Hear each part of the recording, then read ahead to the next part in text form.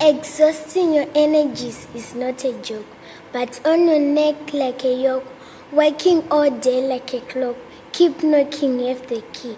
Keep knocking, don't keep watching. Knocking, the doors shall be opened. Watching the clock ticking away. Keep working and without resting. Working all day like a clock. Life to you demands so much. Extra miles and extra pearls. Never tire. Your energies burn like fire. Keep working, have the energy. Remember, life is a painful race. So competitive like race. To win the race, you can't rest. Because no pain, no gain. On an extra mile, keep the pace. Keep knocking, have the key. Indeed, life is competitive. Keep knocking, the door will open. Doing things in an uncommon way. From the common lot, distinguish yourself. Extraordinary then you become. There is no crowd on an extra mile. Decision to break this world a prison and be on a mission driven by a vision, full of good intentions to do unto others as I would like them to do unto me. My message to boys and men I direct, who say they love us but so much hatred, claiming power to oppress us every hour, and that love of power is the root of all oppressions, not in this season and not for simple reason. Imagine you are locked in a prison and you're left behind the season. Imagine missing that opportunity, missing a golden opportunity to make history, and you're left by the tide of time to be in the books of history makers. Like Nehanda, first to be crowned a legend, becoming the first woman to lead a movement first of its kind, simply because you made a decision.